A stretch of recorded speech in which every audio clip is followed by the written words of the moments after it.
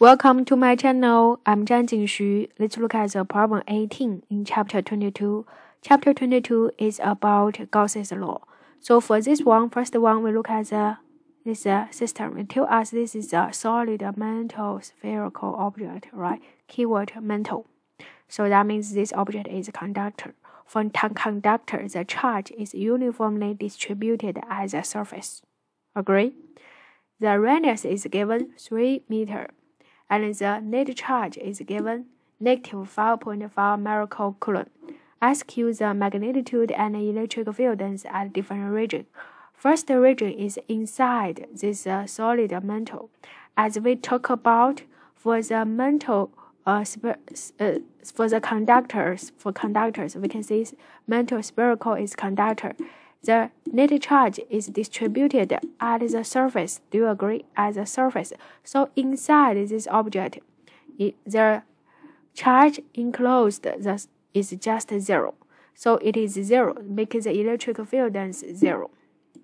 Agree? And also at the region 2.9 meter, it is still inside this object. So the electric field is still 0 because no charge enclosed. The third one, it becomes 3.1 meter. It is just outside of this this object. So now we can consider Gauss's law. For Gauss's law, we did this work, right? And we found this electric field density is net charge enclosed divided by 4 pi epsilon naught r squared.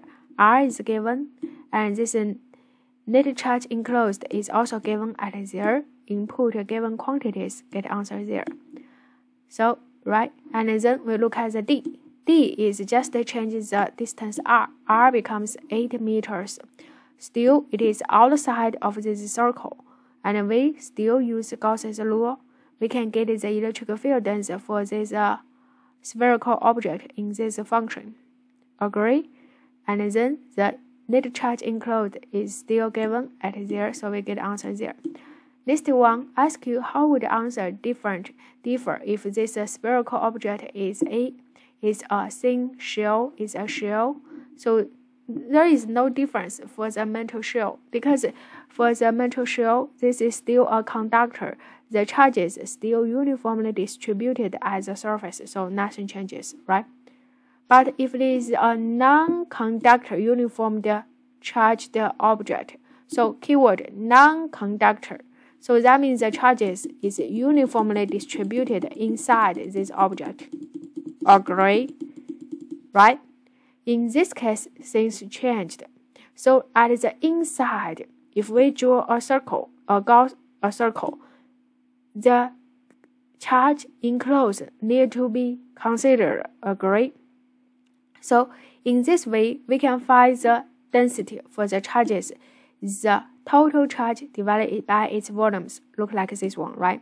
And if we draw a circle, inside, we can see this charge enclosed is the density times its volumes, 4 pi r cubed divided by 3, and input the rho inside.